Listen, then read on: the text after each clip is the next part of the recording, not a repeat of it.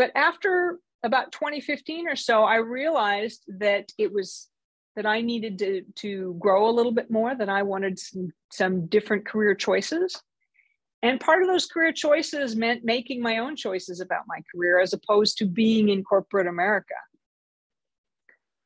And that led to me forming my own professional services firm in 2017.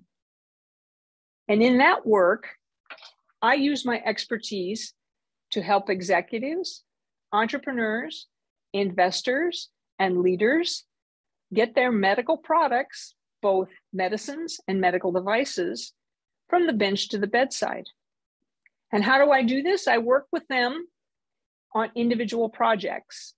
So it's much the same way that I worked with people at a contract research organization, MBS Pharma Services. I have an opportunity to meet people who have problems. They've reached a point in their development of their medicine or their medical device where they face a challenge. And quite often I've got some experience facing a very similar challenge throughout my career.